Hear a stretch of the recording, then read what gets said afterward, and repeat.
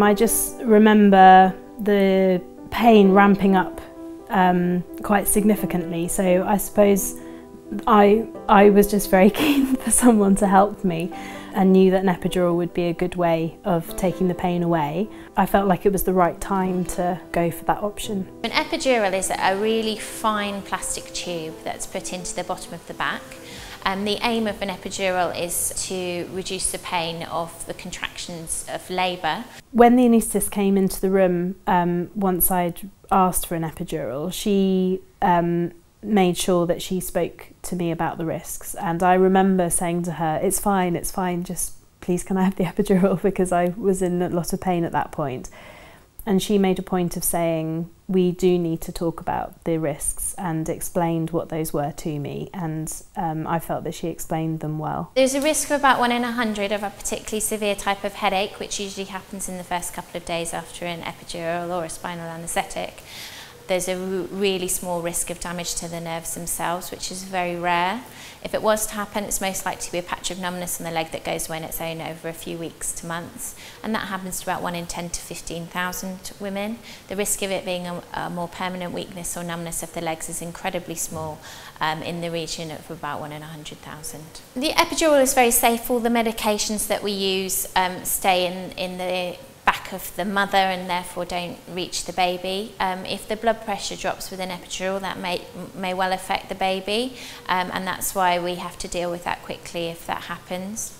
I felt very well informed about what was going to be involved in having the epidural. Because I'd had a chat about it with my midwife before the labour had really kicked in, I did feel like I understood what would be involved. You'll need to have a drip put into one of the veins, usually in your hand or your arm, and the reason for this is that having an epidural can make your blood pressure drop, and having the drip in allows us to deal with that very quickly.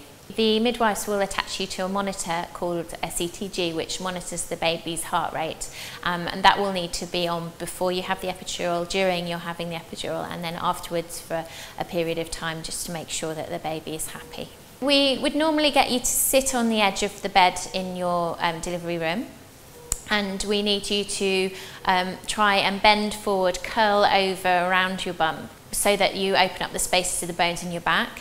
You can carry on using the gas and air if you're using that already, that's fine, and you must try and keep as still as you can, and let us know when the contractions are coming and going, because we can pause what we're doing while you're having a contraction, but you still need to try and keep as still as you can. I had to curl my back over, sort of round, to let the anaesthetist get the right position to put the epidural in for me, and that was quite a hard thing to do during a contraction, but what I really remember is curling over a cushion, a pillow, to keep me more comfortable, and my midwife was squatting down and talking me through exactly what was happening, and telling me that I needed to stay still, and that I was doing well, and reassuring me about what was happening, which I found really helpful. We then put some local anaesthetic into the skin of the back, which does sting a little bit as it goes in. It then shouldn't be painful to have the epidural put in. You should feel a pressure or an aching type feeling, sometimes some clicking sensations when the epidural is put in. If you feel any sharp pain, then you must tell the anaesthetist at the time. Sometimes people get a little bit of an electric shock feeling just as the little tube is being put in, but the anaesthetist will warn you when this might happen.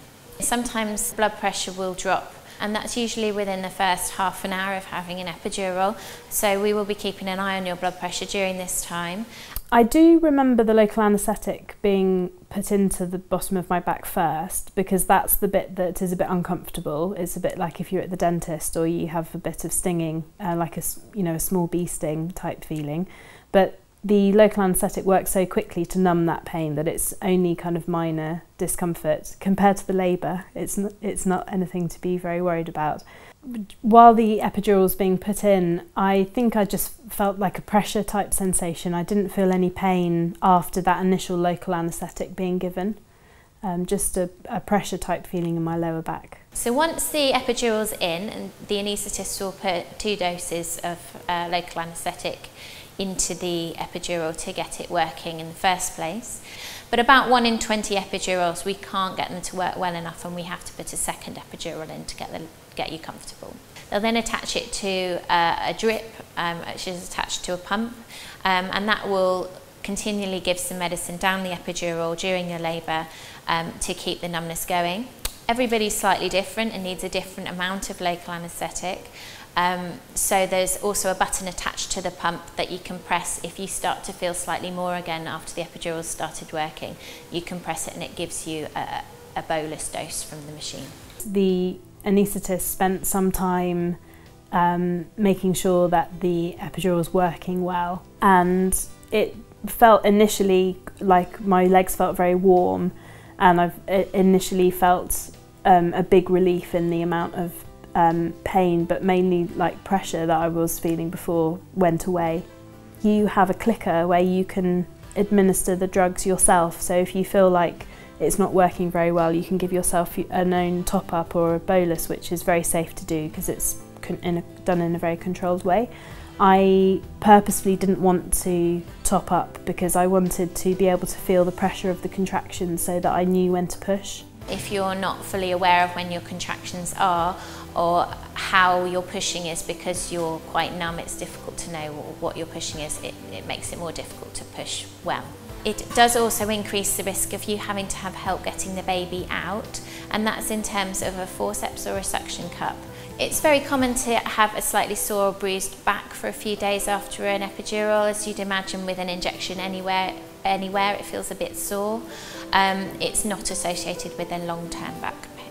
I think it's important to keep all options open in labour, or all pain relief options open, because you never quite know how your labour's going to go. But the epidural definitely made it easier for me to cope with. Epidurals are something that many women need during their labour. It's not something that you should worry about. They're very safe. We do lots of them here. And if you have any questions, you should ask to speak to an anaesthetist when you arrive on delivery suite.